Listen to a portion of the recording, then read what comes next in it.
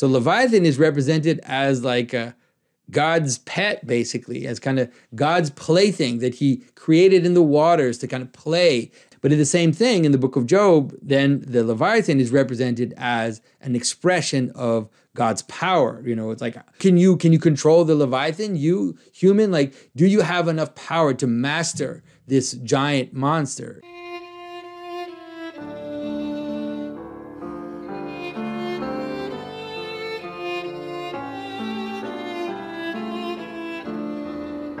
This is Jonathan Pajot.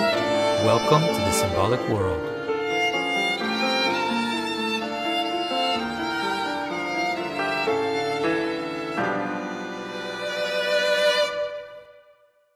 The Leviathan is a strange creature in the Bible and in the tradition.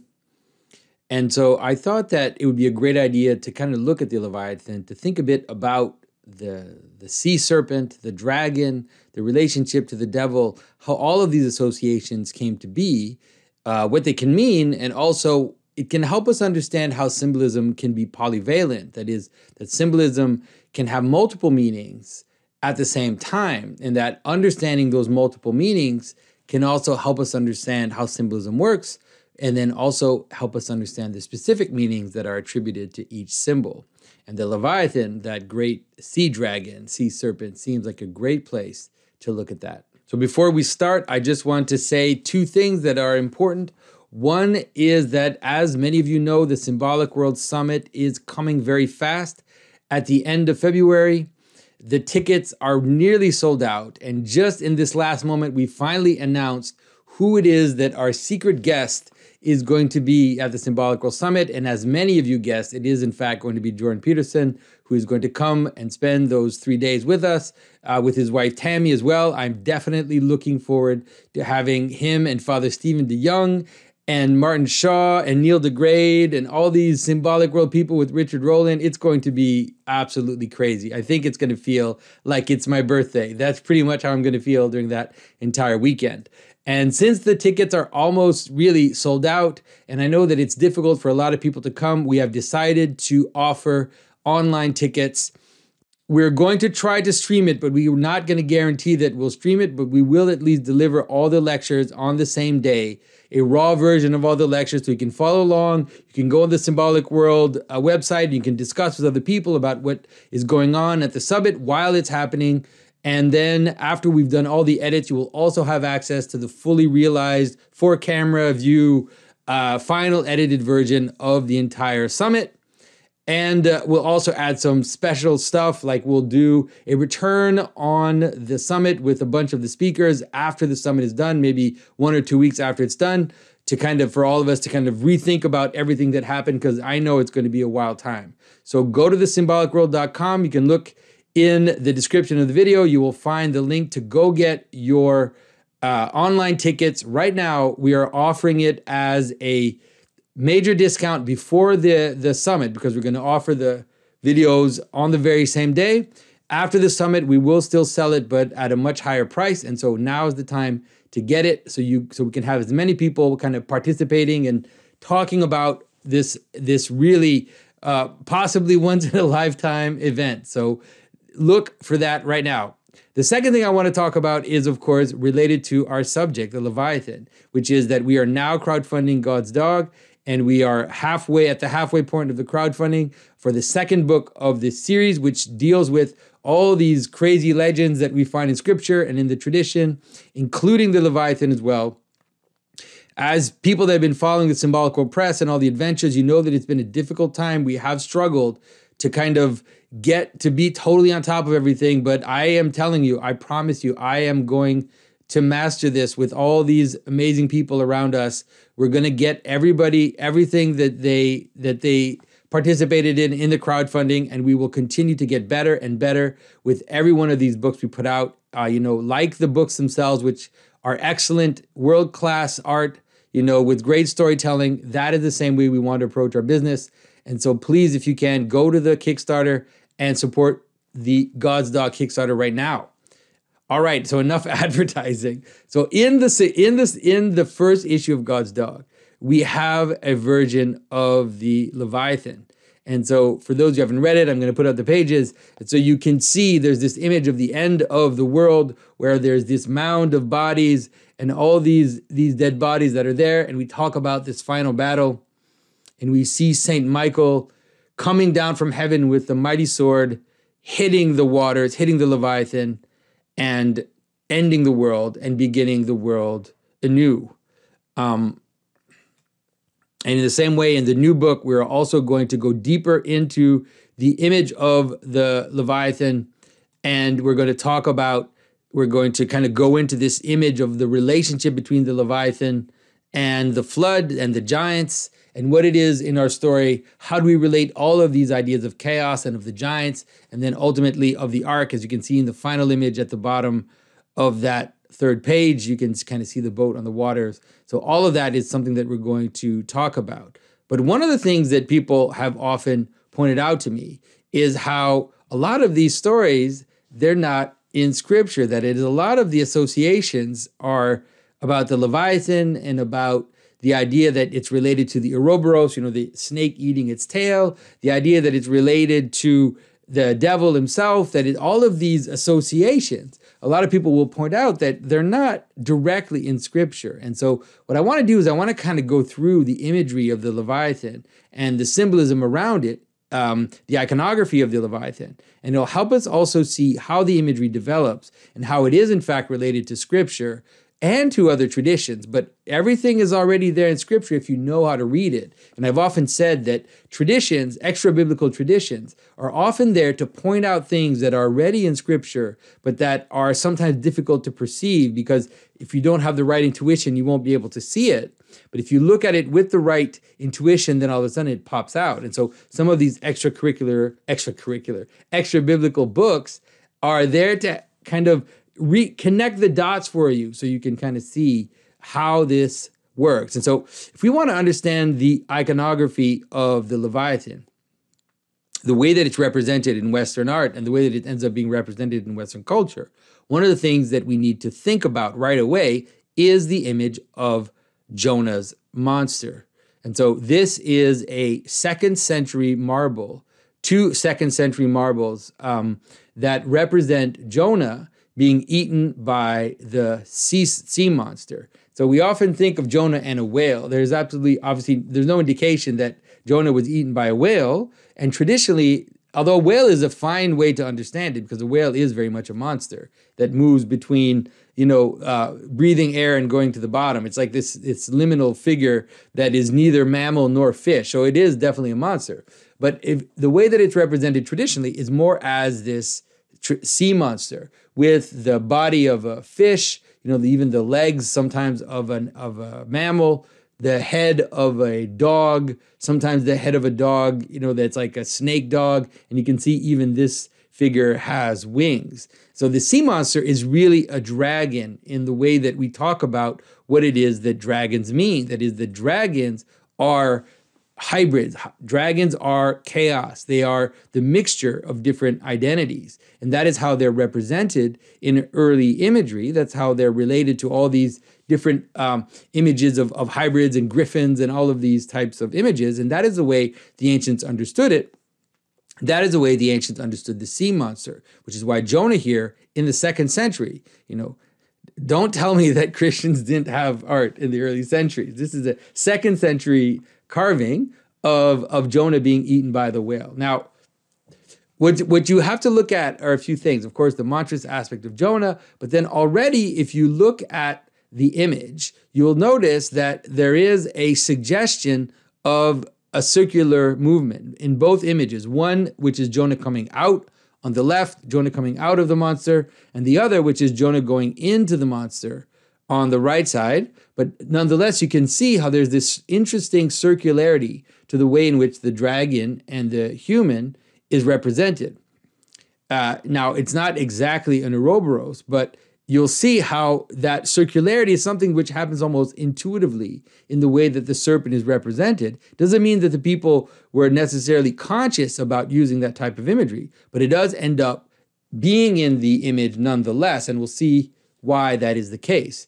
And so just to show you, here is a version of mine, which is a carved version of my version of Jonah and the sea monster, and also a drawn version, the one that appears on the prints and the t-shirts and stuff. So in the more recent versions, a lot of the aspects of the monster, that is that the legs and the dog face is reduced, but it's still there. As you can see, the fish has ears, and so the fact that the fish has ears can kind of show you that this aspect of the monster is not completely gone. And again, just like in the other image that you saw before, I tried to suggest a kind of circularity in the monster, first in the tail, which circles on itself, but then also in the figure coming out, which kind of connects or almost connects to the tail.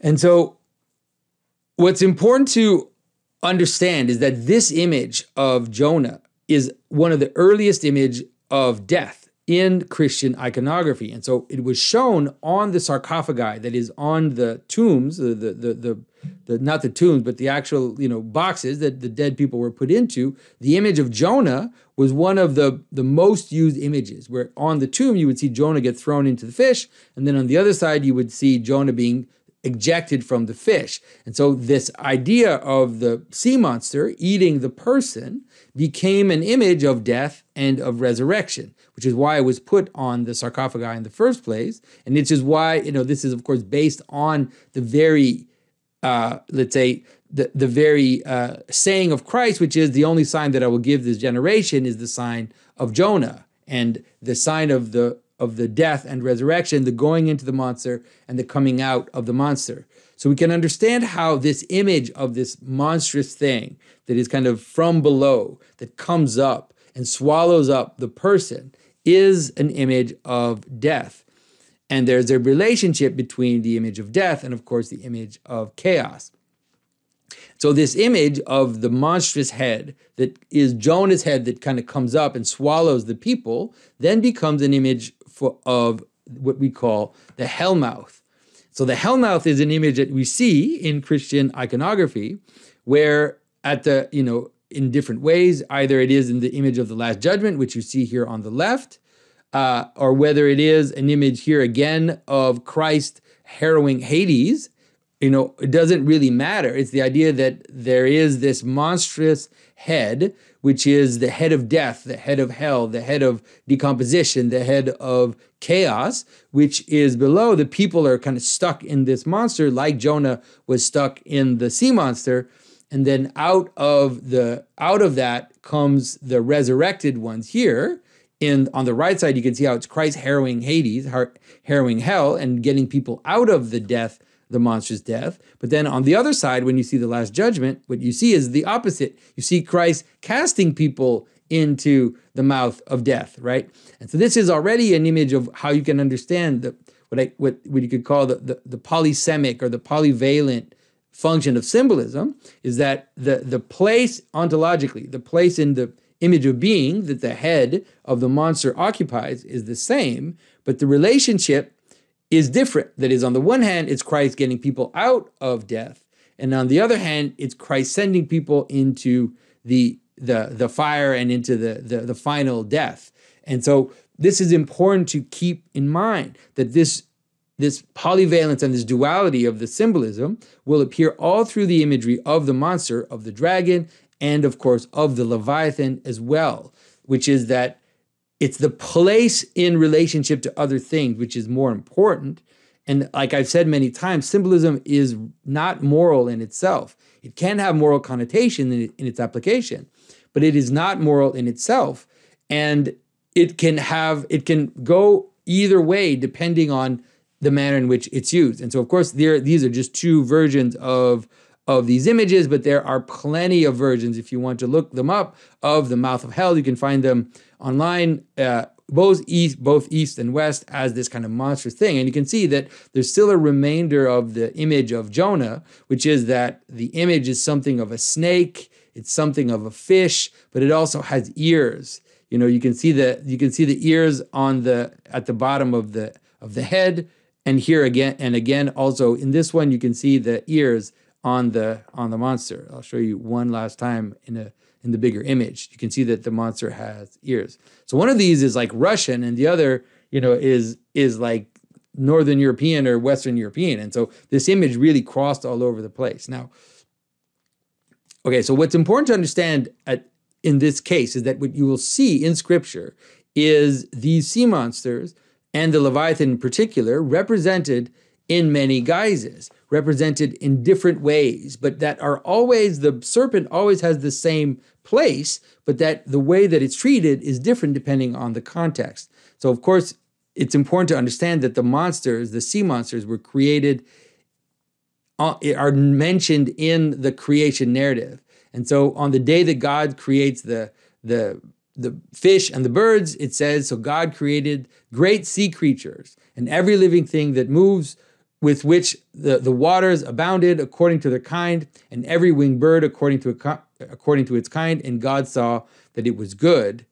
But the great sea creatures is a Hebrew word called the tannin, which is the sea monsters, really. And so it is a kind of generic term for these massive giant sea creatures that are considered monsters, of which, the Leviathan, or there are also different versions of which I forget the name at this moment.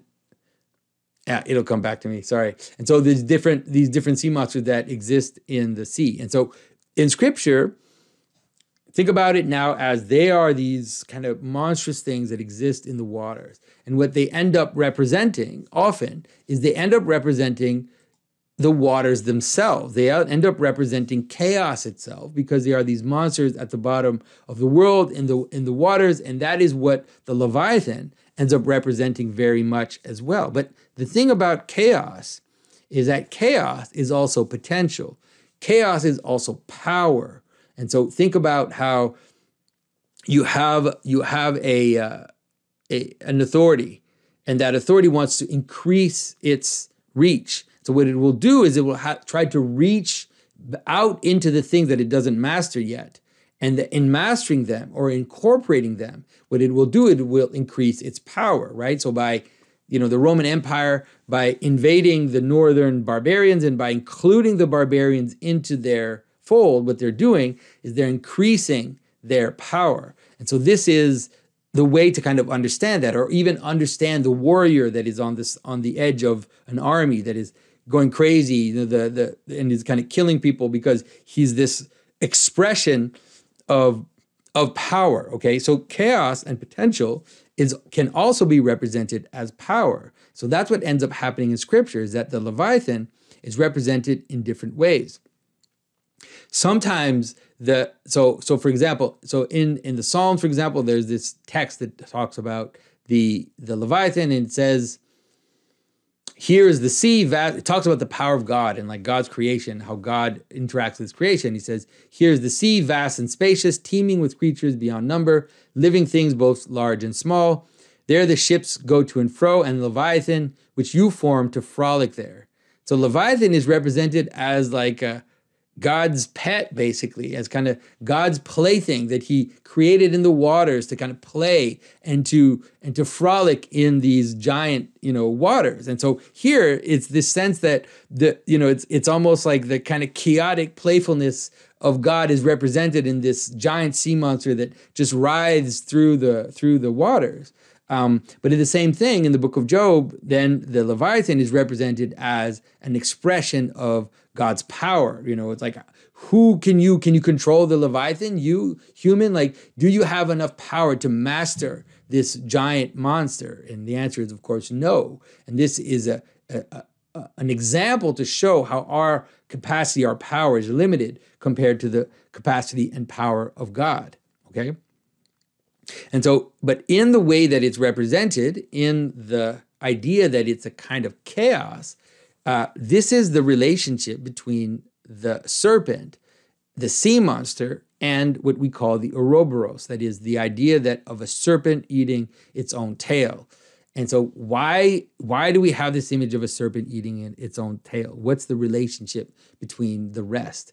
And, if you read my brother's book, we'll see an image of his cover. You'll understand that it has to do exactly with that. It has to do with a type of causality which is not linear and logical and coherent, but rather a circularity, right? A kind of breakdown of linear causality, which is change, which is transformation, and is represented as the ridiculous idea. Well, not ridiculous, but like the idea of the serpent basically feeding on its own tail, which is obviously an impossibility. You can't have it's basically a kind of cannibalism. Like cannibalism, self-eating is not possible. If you do that, obviously you'll degenerate, but then it becomes an image of this idea. But then it can easily then become an image of the edge of something, right? In the sense that it's the place where an identity starts to lose its coherence. And so it ends up being the rim or the periphery around an identity, because it is exactly that. It is an identity has a kind of coherence. It lays itself out in a regular pattern, but then when you reach the edge of that identity, you reach the place where it starts to contradict itself, where it starts to not be completely logical, and that is can be represented as this circle of chaos, this rim of chaos, which is, of course, the ocean itself, that is around the giant island of the world, but then also mythologically represented as a serpent. Now, this image of the serpent eating its tail is, of course, extremely ancient. I'll just show you one very old image version of it that you can find in Egypt, where you see of course, the serpent with the head at the top eating its tail, and then the pharaoh representing the center, representing the order part. I don't know if it's a pharaoh, but let's take the human, the person who's there, is representing the identity, the order, and then around that identity and order is this kind of circle of limit, of chaos. Now, this image, it happens everywhere, right? And so my brother used it in his book as this image of the serpent that goes around the tree being now the identity in the center, and then the Ouroboros going around the tree being this kind of change or transformation or chaos or power or potential. There's all these different analogies to what it is that is outside of the current identity. And I just want to say a little thing. I usually don't get into polemics too much, but it's interesting because, you have, James Lindsay, who kind of came after me and came after Jordan Peterson and a bunch of people. He started saying how the Ouroboros is the symbol that is from occultism, that it's from alchemy, that it's from Gnosticism. And it's like, well, yeah, it does appear there, but it's not the only place it appears. The image of the serpent turning on itself is an image which is completely coherent and is there in the tradition as well. It's there in Christianity, it's there in Judaism, and we'll see examples of it as we move forward to show that just because Gnostics or occultists or whatever use a symbol, does not reduce it to that use. And often all these weird magical people, they try to take symbolism for their own purpose, but that doesn't mean that you can limit that symbolism to that use, right? It's a pretty simple thing. Like it's not that complicated to understand that if you see an eye in a triangle, it doesn't mean Freemasonry. Like it doesn't mean Illuminati. It means the eye of eternity. It means the Trinity. It means the all-seeing eye. And it was used by these organizations in a kind of parasitic way in order to that was more related to their own particular use. But the symbolism itself cannot be limited to that. In the same way, like a swastika, the idea that a swastika is a Nazi symbol is one of the most ridiculous things you can think. It's like swastika is one of the most universal symbolism, one of the most universal symbols ever created. Anyways, I've talked about this many times. And so what I want to show you is, I want to show you some images.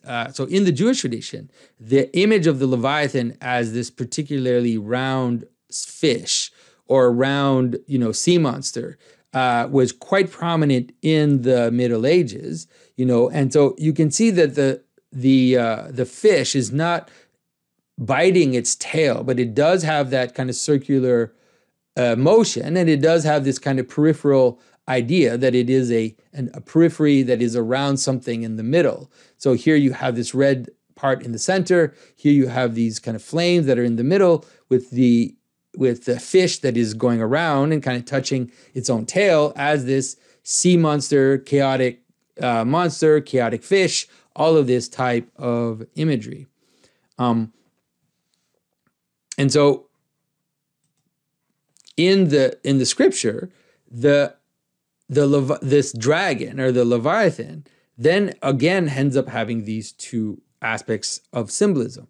So, for example, in the book of Isaiah, now we have this image of the Leviathan as the chaos, which is opposing order, right? The chaos, which is fighting order, the dragon in the sense of St. George, right? That is coming to like eat the virgin, and the warrior has to spear this dragon. And so it says that in the day of the Lord, in that day, that final day of all revelation, the end of the world, in that day, the Lord with his sore and great and strong sword will punish Leviathan, the giant serpent, and Leviathan, the torturous serpent, and he will slay the dragon that is in the sea, right? And so this is the image that we're representing in God's dog, right? And so in God's dog, we have this image of Saint Michael coming down and now slaying Leviathan in the sea. But you'll say, that's weird because it doesn't say Saint Michael, right? It says God slew the Leviathan in the sea. And so just keep track of that. And as we move forward, you'll get a sense of how all these things ultimately come together. But like I said, there's also an image that is represented positively, like I said before, and in the image I just showed you, which is the Jewish tradition, that is how it's represented in the Jewish tradition. So below here, what you have is something called the Feast of the Leviathan. And so there are Jewish traditions which talk about how in the Messianic time, at the end of the world, when all is finished, there will be a great feast where we will eat the flesh of the Leviathan. And the skin of the Leviathan will be used to cover Jerusalem. And that the people will wear the skin of the Leviathan. And that will be like a glorious skin. And so they'll eat the flesh of the Leviathan and they will wear the skin of the Leviathan as this kind of glorious image. And you think, well, that is weird. That is a very strange image. Why would they have an image like that? And what's weirdest about it is, by the way, if you know about God's dog, is look at how all these people at the end of the world in the Messianic age have animal heads, if you noticed. It's not exactly for the same reasons that we have animal heads in our story. In these, it's more about kind of specific characteristics, I think. It's hard to know exactly what the meaning of these images are, but it seems more like the idea of like specific characteristics which are in their glory, right? So they're wearing crowns, but they represent, different parts of what humanity is. What's interesting, though, is that there is a donkey there. And so there's definitely pure and impure in the Messianic age coming together. But why would we have that? But the thing is that we have something similar in Christianity, which is this image of the heavenly Jerusalem. And the heavenly Jerusalem is civilization, but now it's like, right, you think it's so weird because you think civilization isn't chaos, is it? Civilization is power, right? This image of the garments of skin that I've talked about many times, which is this image of this covering that God gives men that turns into basically everything that man uses to cover himself, and civilization being like the big part of that. And in the end, you have this glorious version of civilization where civilization basically is filled with the glory of God. And what was dangerous and chaotic and potential is now eliminated. And you have a sea of crystal, right? In the book of Revelation, the sea is no more. There's no more ocean. There's no more Leviathan. The Leviathan has been conquered.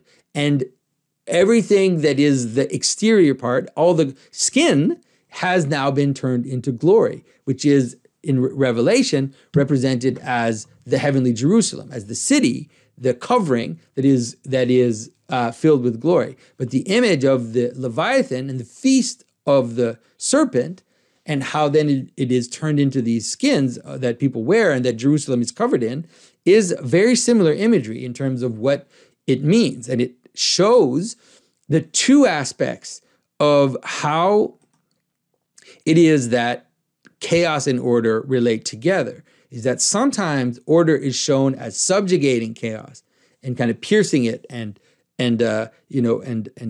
ruling over it. And then sometimes it's shown as order, or the heaven filling up the chaos and filling it up with light and with glory and with radiance. And so those two images are important to maintain in a kind of balance, or in a kind of in a tension, because they both represent important aspects of how it is that heaven and earth join together. Now, this image of the circular dragon or the circular serpent that represents the Leviathan is one which you find as Christianity as well. Here are two examples. So here is Antichrist now, who is sitting on the great beast that is represented in Revelation, and the great beast that comes out of the sea, remember? And so this great beast that comes out of the sea is also a circular structure. Like I said, it's not exactly the serpent eating its tail in this case, on the one on the left, but it does still have the same structure of the dragon, the beast, the serpent coming out of the sea, and now of having this circular image on which the Antichrist is sitting. On the right side here, now you have the image of the dragon really eating its tail. This is from a 12th century image where you see the dragon kind of eating his own tail. And there are different versions of this. I didn't take so many, but if you look up medieval croziers, for example, that is the bishop's staff that happened in the Middle Ages, you'll see the same structure as this. You'll see the same structure as this circular serpent. But now in the center often will be St. Michael spearing the serpent sometimes. And then other times what you'll see in the middle will be something like the Lamb of God that's in the center and the serpent that is around it. Now think again about this image of the heavenly Jerusalem, of the Lamb of God that is in the middle of the city, and around the city, around the Lamb of God are the walls of the city and the civilizational multiple aspects of civilization. And you can represent that as the lamb in the center and a serpent or a dragon circling around it, right? And so you can see that when I talk about how the feast of the Leviathan in the Hebrew tradition and the Jewish tradition and the heavenly Jerusalem are similar in their meaning, right? They play with the same type of imagery. And of course, there are different versions of this. Like, I just want to show you an image. So here, it's an image of the bronze serpent, where again the circularity of the serpent is made prominent. It's like it's actually kind of awkward to draw a serpent like this, but clearly, what the artist wanted to do was to emphasize this kind of shape that is Ouroboros-like, right? That has that kind of circular structure to it. Okay. All right, now, the thing about this is that this image of the serpent eating its tail, or the serpent turning on himself, is an image that is there from the very beginning. It's there in the book of Genesis, not in the book of Genesis, but in the way that we represent the book of Genesis. And so we often think just of the serpent eating its tail, directly. But a better way of representing how this circularity works is actually like this. So it's not just like one wheel of a serpent, but it's multiple wheels of a serpent. And so the serpent wrapped around a tree is just the same as the Leviathan wrapped around the world. It's exactly the same as the image that my brother put on his book, which is that you have the tree in the center, you have the identity, you have the structure, you have the thing that is ordered, and then around it, you have these circles, these rings of chaos. And I did it on purpose to show that in the Middle Ages, they often understood that this serpent wasn't just a serpent, was really like a kind of monstrous dragon character, which you see here on the right side. That's often identified as Lilith or as different kind of monstrous demonic characters. But you can see here that the serpent has legs, that the serpent has a human face, and is also has that. So it really is a monster or a dragon. It's not just a serpent in the most simple sense. But the serpent is fine. But what I want you to see is that, like, this is how symbolism works, is that it's a serpent, it's a fish, it's a monster, it's a dragon. It's like you have to be able to see how, of course, all these images are distinct, and they can be used to show something distinct, but they can also become analogies for each other and easily slip back and forth into each other without there being any problem, because you can understand them where their place is in the story, right? It's like there's the place where they're put is there to help you see the analogies that exist between these different images. And so now we have to get into like the crux of things. And so in the book of Revelation, there is also something about this, which is that it says in the book of Revelation 12, verse 7-9, it says, "Now a war arose in heaven, and Michael and his angels fighting against the dragon. And the dragon and his angels fought, but they were defeated. There was no longer any place for them in heaven. And the great dragon was thrown down, the ancient serpent, who is called the devil and Satan, the deceiver of the whole world. He was thrown down to earth, and his angels were thrown down with him." And so look at what's going on here. Like, it's very powerful what is happening. So here, the serpent and the dragon is identified with Satan and the devil. Now, in the text, it doesn't say Leviathan anymore, but anybody who knows their scripture will remember that in Isaiah, it says, "On that day, the Lord will kill Leviathan. The Lord will defeat Leviathan." And so everybody knows that this verse is referring back to that verse in Isaiah. And so the dragon that is being spoken of is the Leviathan. It is the great dragon, but it is also the opposer. It is the Satan. It is the devil that is the one that separates, and it is the Satan that is the one that opposes. And in this case, you have this hostile image between order and chaos, between chaos that opposes the identity, chaos that tries to revolt itself against the multiplicity, that tries to revolt itself against the unity. And that's why you have then images like this, right? So the one on the left is my carving.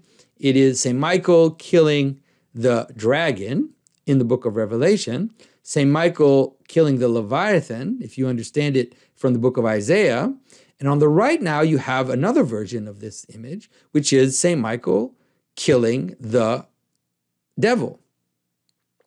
And in this version, if you see on the right, St. Michael has the sword, because in Isaiah it says, "With his mighty sword will he kill the devil." And so if you remember the image I showed you of God's dog at the outset, St. Michael now is killing the Leviathan with a sword. But it's totally fine to represent it as a lance as well.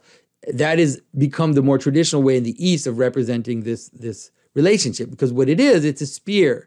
It's basically an axis, right? It's a pole. It's an identity, right? It's a one. And that one is now going to fix the many and the slithering and the motion and the chaos and the division, right? So it's going to fix that in the ground. And so that relationship of hostility between the idea of defeating the chaos and defeating the opposition is there in the text. And related to the devil, that is that which divides, to the Satan, that is that which opposes. And then St. Jerome, for example, he goes all out and he just says, the Leviathan is the serpent in Genesis. He says that the Leviathan is the same serpent that you see in Genesis tempting Adam and Eve. And so he just kind of loops it all together and just ties a nice bow in it to help you see how all of these things are connected. Now, but in this symbolism, you have to understand that the other symbolism, which is that the symbolism of the filling, the symbolism of the glorification, doesn't need to go away, and it can be maintained inside the way that we represent these different images. And that's where we get to this problem, which is that on the one side, you see God and his angel spearing,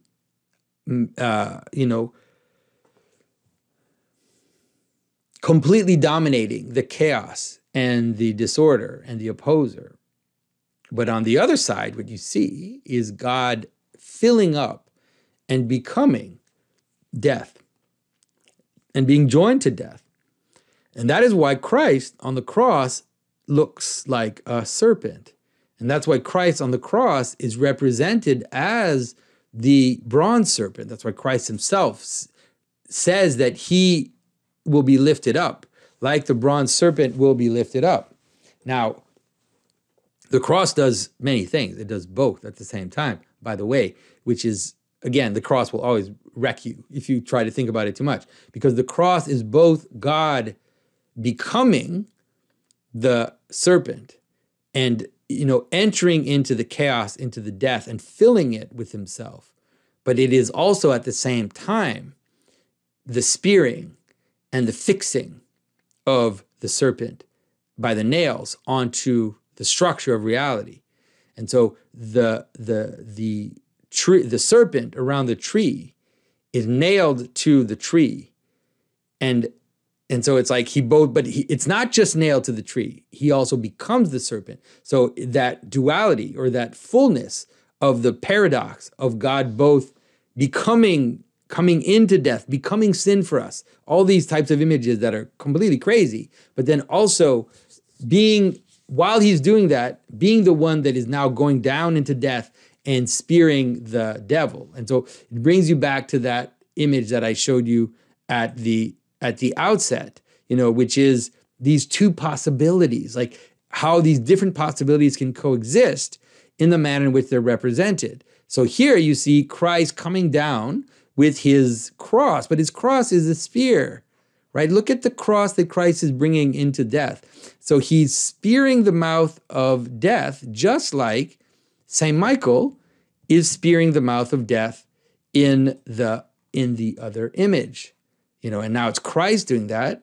but he's at the same time going into death and coming to take the people out of death. So you can see how all of these are related and how the subtlety of the symbolism is important to maintain so that we don't fall into kind of just simplistic and moralistic interpretations, okay? And so this type of imagery leads up to this image of for example, the bishop's staff, which has serpents on it. And so here you have these two serpents that are represented around the cross. And of course, it is a version, or let's say similar to the caduceus or the rod of Asclepius, which is an image of medicine.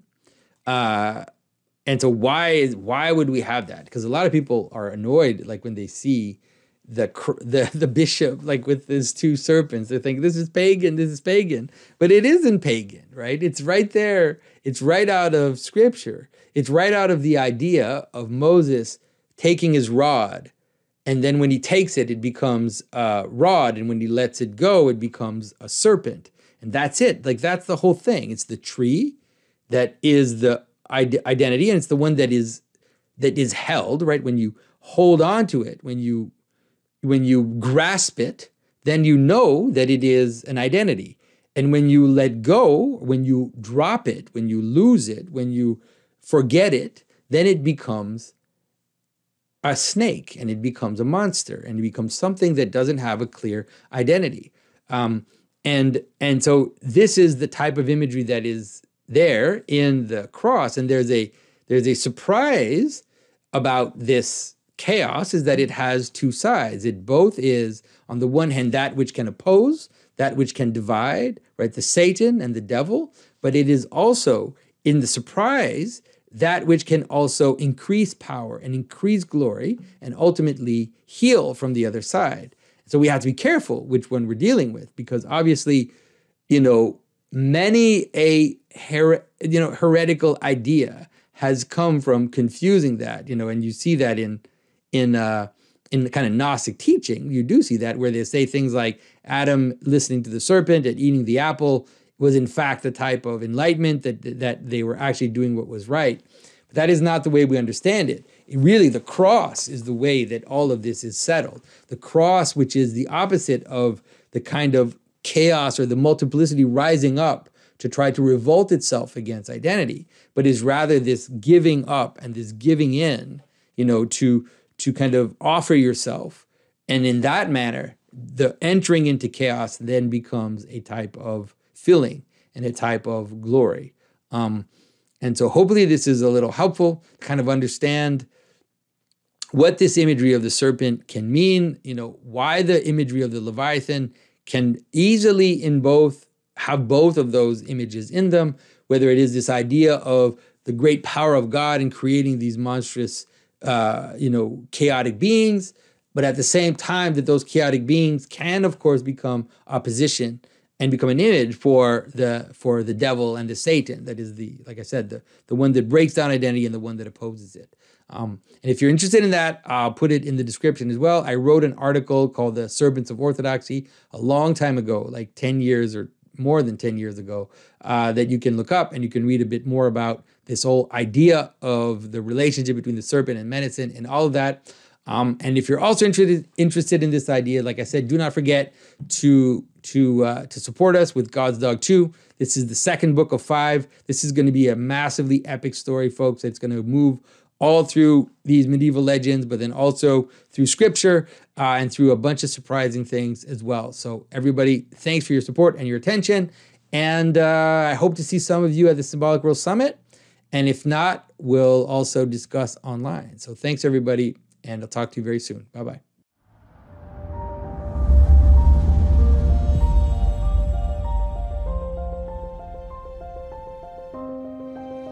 In 2021, my brother Mathieu and I, with the help of Cornelsen of Philip Cartin, introduced all of you to a new vision of storytelling. We launched the God's Dog Monster graphic novel through crowdfunding, introducing the dog-headed St. Christopher and the dragon-slaying St. George to full view as a new epic story began. The response was astounding, reaching over $250,000 and ultimately selling out our first print of the book.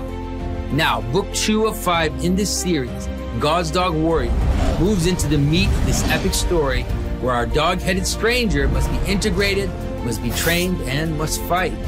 The cosmic stakes behind the story become clear, the characters shine, and heart-wrenching choices must be made. Book 2 will surprise you with more monsters, more giants, and a deeper exploration of the mythology underlying it all.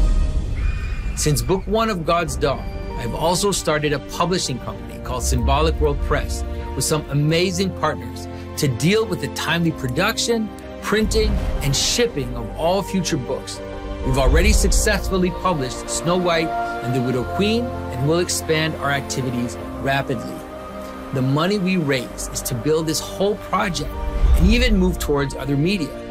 We now have 3 full-time people working with us, plus 9 artists, 6 writers collaborating towards at least 14 upcoming books, and all of this without any outside funding, no outside control. It's all of you making this possible. This is why crowdfunding is so powerful.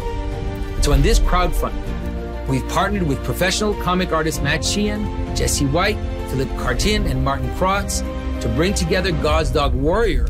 But on top of that, I'm also introducing an entirely new comic book series called The Garments of Skin, which will explore the lore, the mythology around God's dog, bring the story into the contemporary world where new heroes try to resist a global system of control. We are at a turning point in culture, a turning point in storytelling, and I know I can count on all of you to make it possible.